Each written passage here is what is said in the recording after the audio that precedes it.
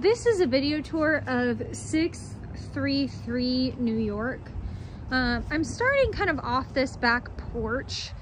The reason being that it looks like all the parking for this property is really just kind of this gravel area that comes off the back. And so this is what they're using as their main entrance. You can see that it's got a metal sort of cover over it, but it's definitely bent up, paint peeling here. It's a composition roof and the roof looks okay. But obviously lots of work that's going to need to be done here. So peeling paint, and you can see they've used some spray foam, it looks like, to fill up some gaps. Coming around the back side of this property, it's in a really weird location because it's really surrounded by all commercial property and you are right next to the train station. So they put some gutter extenders on the property, but you can see, some of the siding here is starting to crack apart. I mean, it looks almost like plaster the way that it's cracking. I don't know that that's what it is or think that that's what it is necessarily. You can see that they've replaced a board there, some wood rot on that corner. They had some cement that they put around the outside of this foundation to kind of cover up the blocks, but you can see that it's going away now.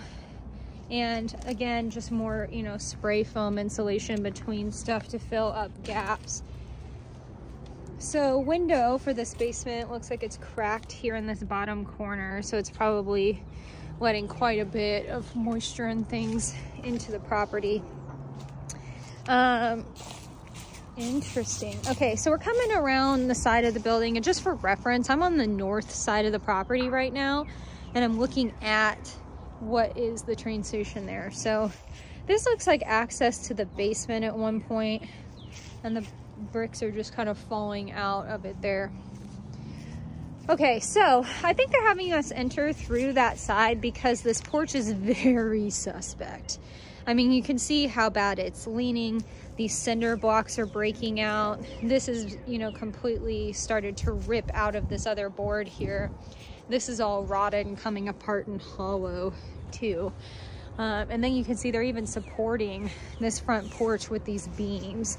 So all this cinder block that's here is falling out from underneath this porch. So I would say this porch is probably not at all safe to stand on. This is the view from the front porch. Pretty steep incline in the yard and retaining wall there towards the front. But this is the view that you have from the front with the train station right there. Okay, so we're gonna walk back through or back around to that area so you can see it. But again, just lots of spaces where the boards are coming apart and paint is peeling. Foundationally, there's definitely some stuff going on. There's some lean. You can see, I don't know if you can see it well on the video, but there's a pretty good lean here to this foundation wall. Like, it's the inside, the underside here is leaned in quite a bit. Okay.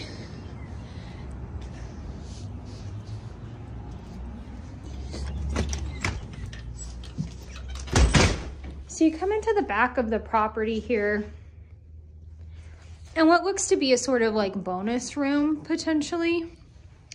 Carpet is thinner and could definitely use some replacement. You can see that they painted paneling, and all of these windows, those are stickers on the windows there, but they are wood cased single pane windows in this room.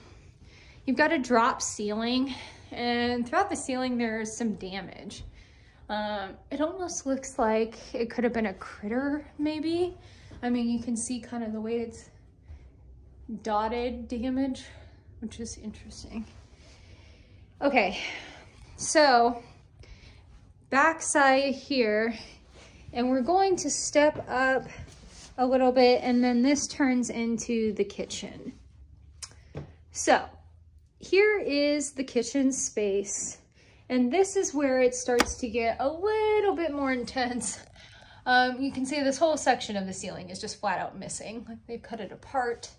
You can see all the wires up there, and just lots of damage to this ceiling.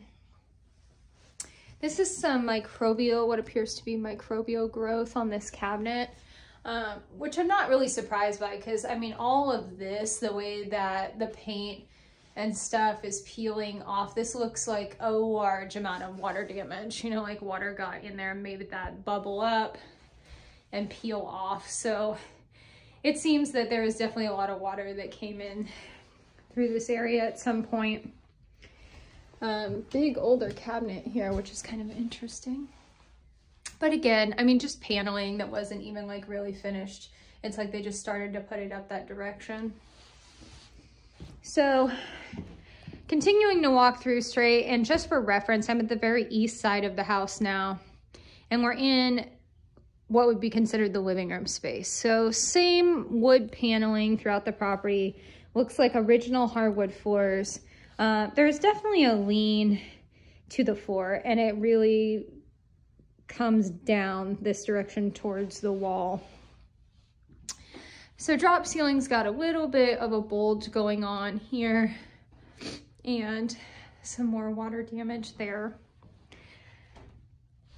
The trim pieces on all of, you know, the doors and going into the rooms looks pretty well maintained overall, which is nice. That character is still there. Okay, so now we're, this is just like another maybe bonus room. This is really interesting. So you can see that they've got the paneling in parts of it, some peeling off going there, but then there's like this cork board type stuff. And then it looks like this is all press board. So all of this on the ceiling, more water damage there, is just like press board that's screwed into the walls instead of doing some traditional sort of paint wallpaper situation. So that's really, as you can tell, you know, it's got a pretty unfinished sort of look to it. Okay, so vent there, got the cover. And then little door frame, door is missing. And then walking down this hallway, same drop ceiling here, and again, you've got, you know, just a bulge that's created sort of a opening there in the ceiling. And this is the bathroom. So you can see you've got just a standing tub here in the bathroom, and it does have a shower on it. Again, just lots of peeling paint around the windows. And just some rust on the ceiling in here. They painted this trim white, but you can see they only kind of did one layer, so it still needs to be addressed a little bit. Okay, so coming on this bathroom, and just for reference, directly to my left is that living room space that we walked through. So basically, we've just made a circle in this area. We walked through the living room, around here, and down this hallway. Okay. So going into this bedroom, again, more of the press board just kind of nailed in random places, and it's falling down a lot. I mean, you can see where it's just coming out of the ceiling. There's definitely been more water. Parts of the ceiling are falling in several places. Exposed piping going on here in what would have been the closet. Okay, so this is the bedroom, and then this little door with the lock on it leads us into an attic space. And it doesn't appear that any of the electricity is on, so I'm gonna pause this and turn on my flashlight and pick it back up in the attic.